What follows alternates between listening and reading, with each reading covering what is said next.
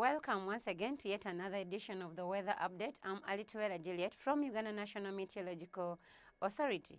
Dry, sunny and hazy conditions are still prevailing in most parts of our country, and from what we're seeing from the satellite image, it is indicating that we are still receiving dry winds from Sahara Desert, and also the low pressure center over the south of Africa is still depriving us from the moist winds which would have come to our country, leading to the dryness we are experiencing. For tomorrow morning, we are expecting sunny intervals for most parts of our country and some light rains in the lake.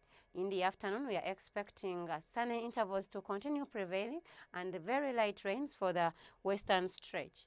This will lead the temperatures to rise up to 36 degrees centigrade for Karamoja. This is really hot, so we advise you people to take a lot of water to avoid dehydration. For Kampala, 30 degrees centigrade are expected, and for Kabale Highlands, 25 degrees centigrade. And if you intend to travel elsewhere beyond Uganda, Nairobi, we are expecting sunny conditions together with Addis Ababa.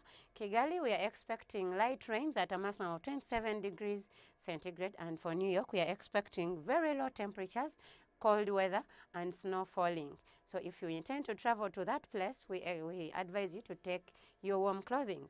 Have a blessed night.